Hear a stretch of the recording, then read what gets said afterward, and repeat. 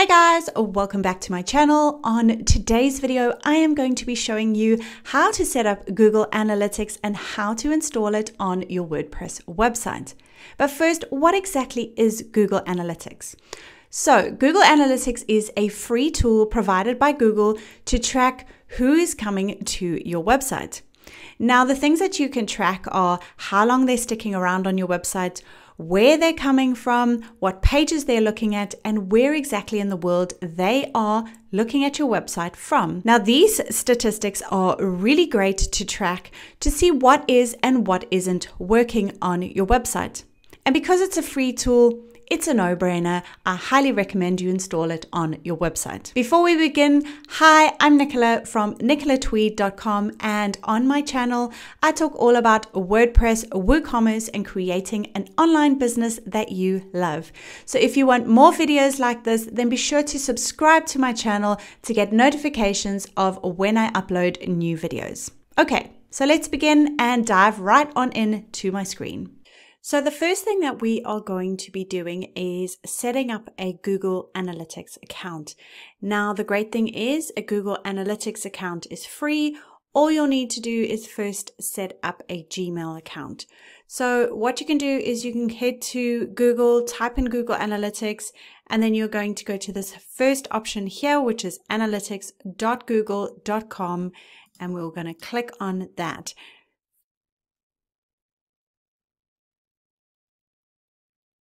Okay, so if you already have a Google Analytics account, obviously it's going to pop up here. What we want to do is maybe add an account, okay? And then we would be asked to either create an account or sign into our Google Analytics. So I'm actually going to create a quick account, and I'm going to go through this process for myself or for my business. Let's do for myself.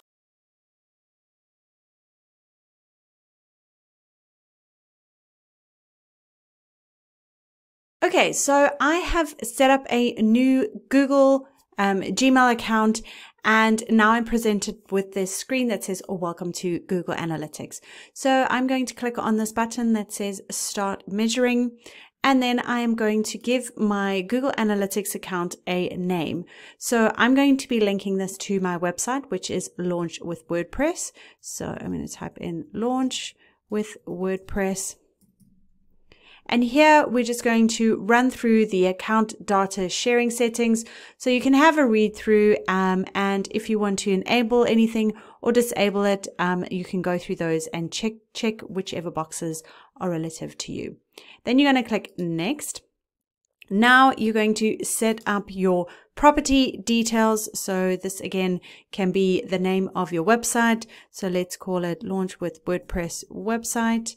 And then you're going to put in your time zone. So I am in South Africa. And then you're going to put in your currency, which is South Africa. And if you want to, you can have a look through those advanced options. So you can create a universal analytics property. This is an earlier version of Google Analytics, which they are actually phasing out. So you can turn this on if you want to create a universal analytics property, or if not, you can just leave it unchecked. And then you can click Next. And this is just to help them tailor your experience. So you can choose whichever industry it is. So you can go through this and go through it and, pick the one that is relative to you. So I'm just going to say it is online communities. My business size is small.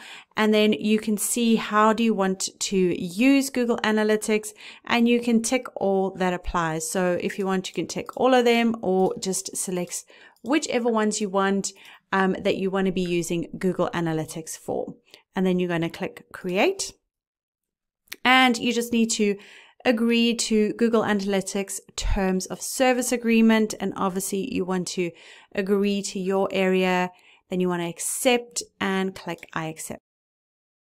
Okay, so this is a pop-up that's just asking you about email communications and exactly what you want. So I'm just going to untick all of them and click Unsave. And if you want to, you can go through a tour of Google Analytics. But what we're going to be doing now is we are going to be grabbing the code from Google Analytics and using a plugin to add it to our website. So what we're going to do is we're first going to choose a platform. So it's web. And then we're going to paste in our web address here. So it's www.launchwithnicola.com. My stream name, you can obviously name this whatever. So I'm going to call it Launch with WordPress or website. And then I am going to click Create Stream. Okay, so once you have created your stream, you've got your Google Analytics ID number there, and you want to connect it to your website. Click here at the top where it says View Tag Instructions. And then we're going to copy this from Google Analytics. So you can just click on this button in the top right-hand corner. And then we are going to head to our website and we are going to install a free plugin. It's the WP Code Insert Headers and Footer on our website. So we're going to come to our WordPress website. We're going to come to the dashboard.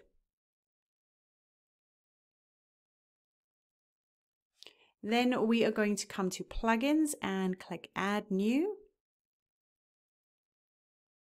Okay, once we're here, what we're going to do is we're going to type in insert headers and click enter.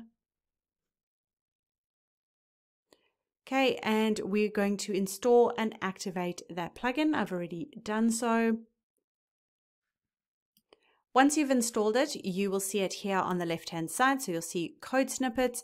And what we want to do is head to header and footer here. So we're going to click on that. And then you'll see header here and yours should probably be empty. And then what we are going to do is we are going to paste in that Google Analytics. So I already had Google Analytics already set up, but I'm just going to set this one over that last one. And then I'm going to click Save Changes. Okay. So once you have clicked Save Changes, the next step is to actually go back to Google Analytics and check that it is actually working. Okay, so here we are back in Google Analytics. We're just going to close this web stream details.